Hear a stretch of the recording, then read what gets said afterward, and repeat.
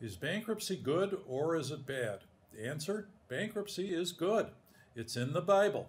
It's been in the U.S. Constitution since 1787, over 200 years ago. Bill collectors, however, and banks have us hypnotized that we need credit and we have to pay it. And we have to pay it even until we die, so we have credit. They think bankruptcy is bad. You've got the game show there where they spin the wheel, and if you get to bankruptcy, you lose all your points. But that's not how it works in real life. The real question is, if I get debt discharged in bankruptcy, does anything bad happen? And the answer is no. The question really is, if I get a discharge in bankruptcy, can I go get into debt again? Can I buy a house and car? Can I get another credit card? Can I start fresh? Answer, yes, yes, yes, and yes. You can get into debt again.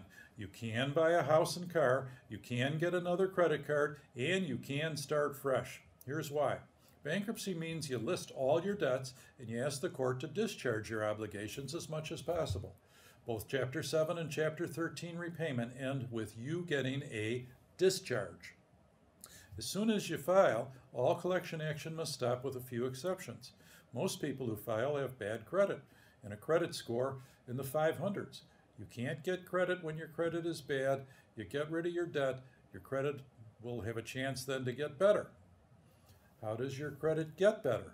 By getting a Chapter 7 or 13 discharge.